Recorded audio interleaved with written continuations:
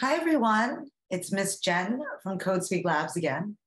And we are now going to actually code our story. And the way that we're going to do that is we're going to use an app called ScratchJr.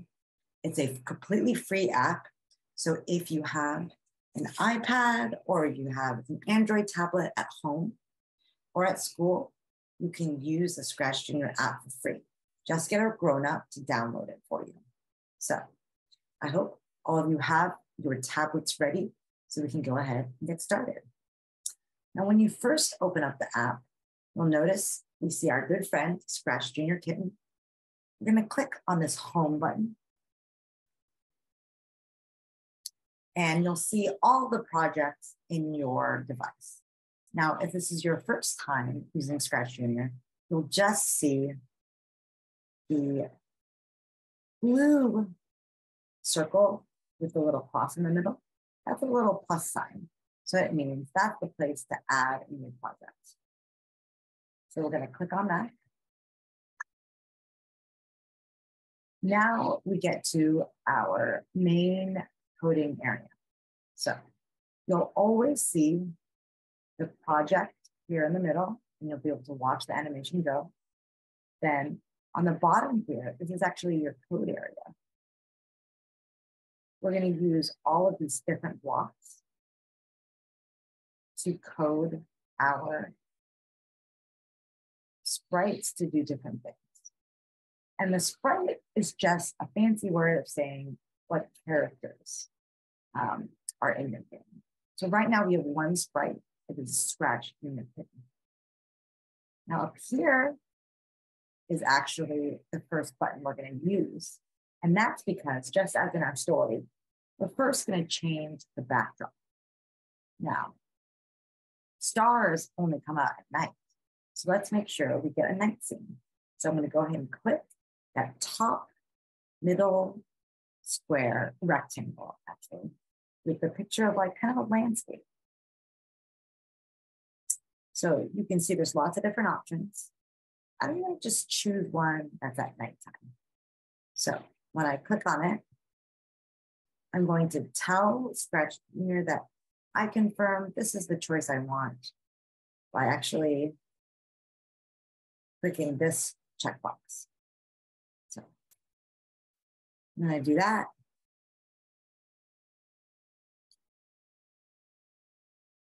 And voila, ScratchJr Kitten is now in a night scene. So now let's add our second sprite, which is going to be the star of the show, pun intended. So we're going to click on this plus sign to add a new sprite. You'll see there are a lot of different options, just like in the story. We're going to scroll down, down, down, down, down until we hit a star. Yes, here's the star. So just like last time, we're going to click the top check, the very top right. And then bam, there's the star. But uh-oh, just like in our story, the star is squishing the ScratchJr Kitten. Okay, so let's go ahead and take our finger and touch our star lightly. Oh, I accidentally moved the kitten. I'll move the kitten back down. And I want to move the star up, because I want the star to be up above the world so high. So now once you have the star on top and the kitten on the bottom, you can go ahead and start coding our star. So one thing that's really important is you have to make sure that you're coding the correct sprite. So every sprite can have its own code. Right now there's a star here in the lower left corner that tells me I'm coding the right character. Now, let's say I had tapped on the cat, and you'll notice that in that bottom left corner, the cat's there. So any code I drag into the coding area now will go to the cat. So let me go back to the star. Oop, I just tap on it, and then it'll appear there. So that means this code will be for the star. So does anyone remember what was on that first block in our story?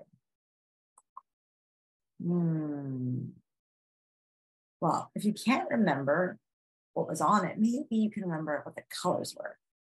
So it was a yellow background and then a green flag on top of it. So you notice that there are different categories based on color of blocks. So this is the yellow category, this is the blue, purple, green, and so on. So what we're gonna do is click on the yellow category. And you'll notice that first block that appears is the green flag on top of the yellow. So I'm gonna take my finger and I'm gonna touch that green flag and just drag it down. Boop, into the coding area. One easy way to remember this is green means go. So this is the flag that's telling you, start your project, go. Okay, so now the next color of block that we're looking for is purple. To make the star look like it twinkles, we're gonna play with its size. And size has to do with how things look. So in ScratchJr world, purple is about looks. Okay, so we're gonna pick the block that makes something go big. So it kind of looks like a person getting bigger and bigger. So they start small and they get bigger and bigger. You'll notice it says the number 2 as the first thing. We'll keep that there so we can compare. Now we'll do a shrinking block. Okay, so it basically looks like the opposite of the first one. So when we press the green flag, we'll expect it to get big and get small. So I'm gonna press the green flag now at the top right over here. So that actually runs our code. So the green flag up in the top runs our code.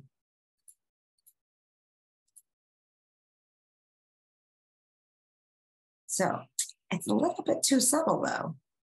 It happens so quickly, I can barely tell.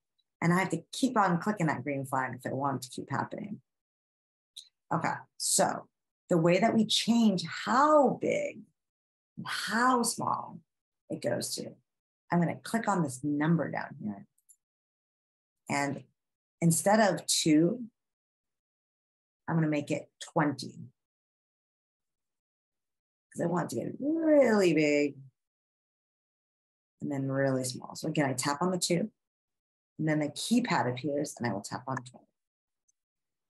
So now when I press the green flag, oh, it gets much bigger and then smaller. What do we do to make it keep on twinkling over and over and over forever? I need a block that's in the red section. And that is this repeat forever. So I'm going to bring it down here. Let's see if it works. So now, again, I'm going to press the green flag that's way up top. So it gets big, it gets small, and then it keeps on going. Whoa.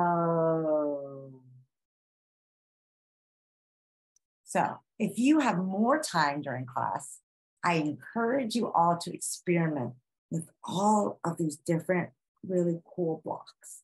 You can even add code to your cat. You can make things happen when you tap on the cat. You can make it move around and jump and whoa, whoa, whoa, whoa, whoa. But anyways, I'm just playing around and I would love it if you would too. Thank you so much for coding with me today. Bye, everybody.